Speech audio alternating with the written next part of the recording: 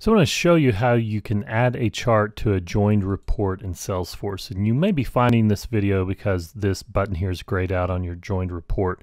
The reason that is because you don't have any groupings in any of your blocks on your joined report. These are different tabular report formats, or basically tables. There's no row grouping and or column grouping in these underlying reports in this joined report. And so in order to turn on the Add Chart button, we need to edit our joined report and provide a row grouping. We have our different blocks here. We have our accounts block, which is this one, and here are the different columns that we have, and then our custom report type block is the green colored one here, and then this orangish red contacts and accounts is this third block.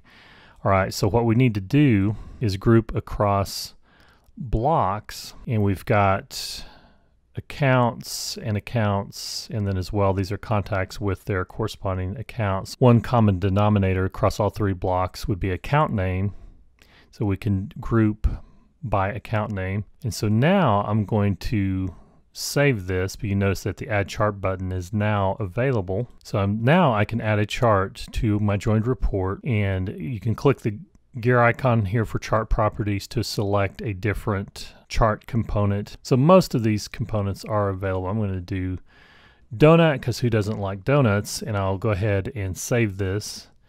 And then we'll click Run to see this from the end user perspective. And so now we've got a chart added to our joined report.